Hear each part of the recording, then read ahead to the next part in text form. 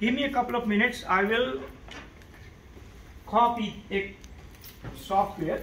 NEXA. The software is Teraterm, though we can use Putty also, right?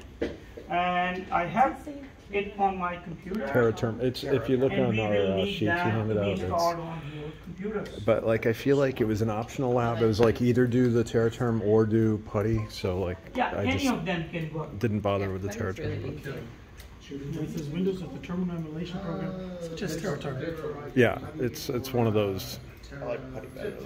You know, I like fanny packs. I like backpacks. You know, it's just. I've got a It's fanny probably. pack at home. It's a bad analogy. It's That's Bahamas. I'm a master of bad analogies. Yeah. Yeah, you get something right Whenever I there. go to buy weed, I put it in the fanny. So you can say that now. 6 months ago, you'd have people on the phone to their, narc guy or something. Oh, it's just like, yeah, I've even tried gummy. I think I already talked about that.